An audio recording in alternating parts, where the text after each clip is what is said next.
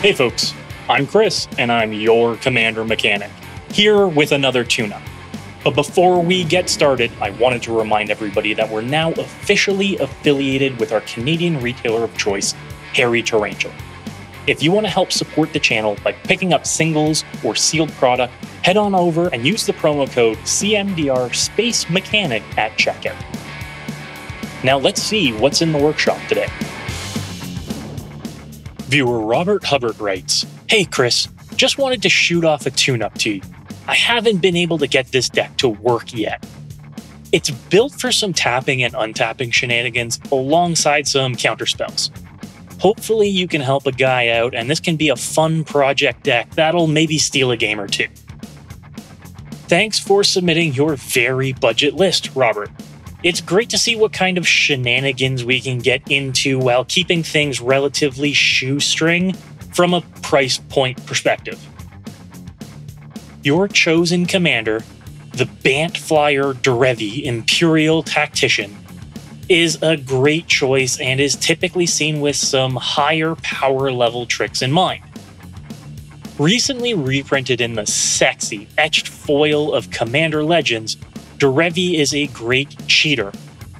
What I mean is, Derevi will never cost more than 4 to cast from the command zone thanks to its activated ability, and cheats by tapping or untapping permanents not only on enters the battlefield, but whenever a creature you control deals combat damage. That leaves us with a lot of potential for build paths and inclusions in the 99. Let's take a look at how you've put your list together. Well, right away, I can see that close to half your budget has gone into the inclusion of Rhystic Study. It's definitely worth that price tag, and I'm glad you happen to have one on hand. There is a reason why it's a staple of our format. But in regards to the other cards in your list, your strategy looks pretty diffused. What I mean is there's a lack of focus and a lack of synergy for a deck you really want to get humming. Derevi is a combo engine and requires fuel and maintenance in order to really purr. What I see in your current list is what looks like the start of a Merfolk deck with wizard synergies and big sea creatures to top off the curve. Not bad to steal a few games, but the parts don't really play well with each other.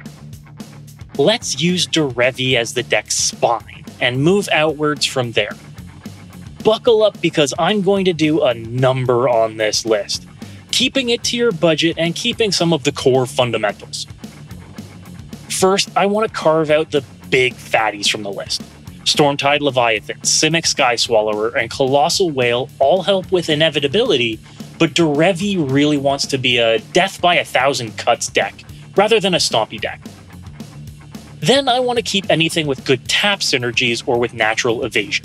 Fallow Sage, Stony Brook Schoolmaster, and Kiora's Follower are all great examples of this. Ways to get further value out of Derevi's tap/untap ability.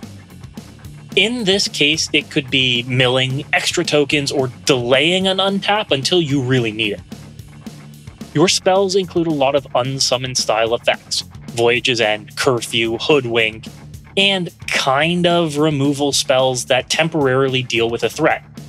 I think we can find some ways to permanently deal with threats instead. And you've got some creature stealing effects in the deck too.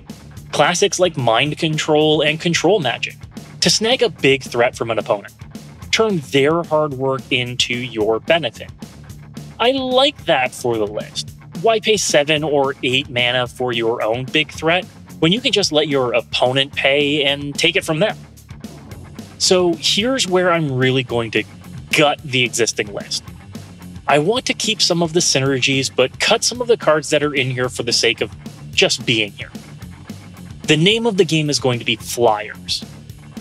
We want to look at small evasive creatures like we would in an Edric, Spymaster of Trest, or a Yuriko, the Tiger Shadow deck. Why? Well, because we want to be all about those combat damage triggers. That's where we'll get value and synergies from each and every card in our list. So in comes creatures like Judge's Familiar, Soul Catcher, and Fairy Seer. Small, evasive creatures that synergize both with each other and with your commander. This way you can do things like cast spells on your turn and hold up interaction on later turns by untapping your lands. Along this same line are creatures with pseudo-evasion like Spire Tracer or Treetop Scout. They may not have the flying synergies, but they're almost always guaranteed combat triggers with Derevi. So let's build on those triggers. What more can we do that triggers on combat damage?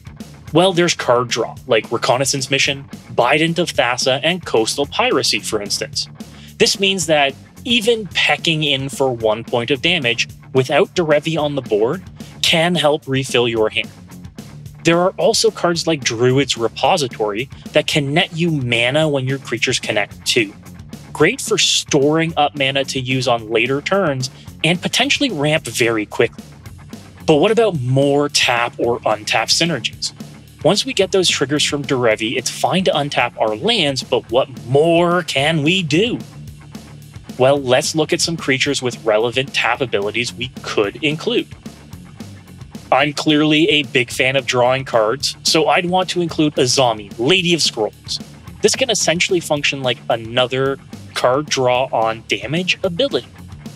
Or Arcanus the Omnipotent, which can net you 3 additional cards per untapped trigger with Derevi, very quickly filling your hand.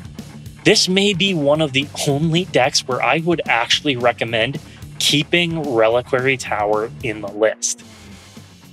Feyburrow Elder is another great way to net tons of mana off of untap triggers.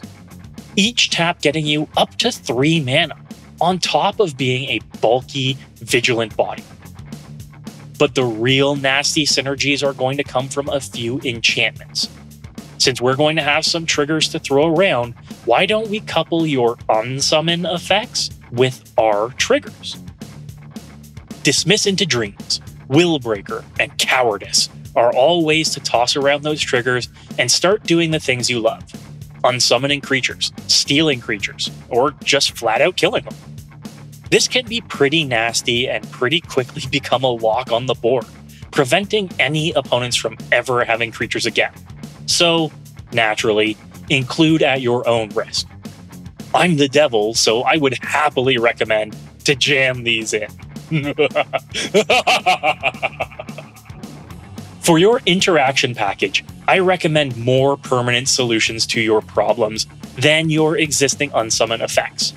Kenrith's Transformation, Imprisoned in the Moon, and Kasmina's Transmutation are all ways to shut down opponents' creatures on a much longer term basis. They may be cast at sorcery speed, but with your untap triggers, you can reliably cast spells on your turn and hold up counter magic. Speaking of counter magic, let's look at how we can beef up our interaction. Let's fill it with classics like Counterspell, Prime Removal like Generous Gift, and Beast Within. These are going to help you deal with just about anything. And since you'll be able to keep mana up post-attack, these are going to be great ways to control the board. For board wipes, just in case, let's look at wipes that consider a creature's power and or toughness. Dusk to Dawn is a great board wipe since your creatures are going to be tiny at all times.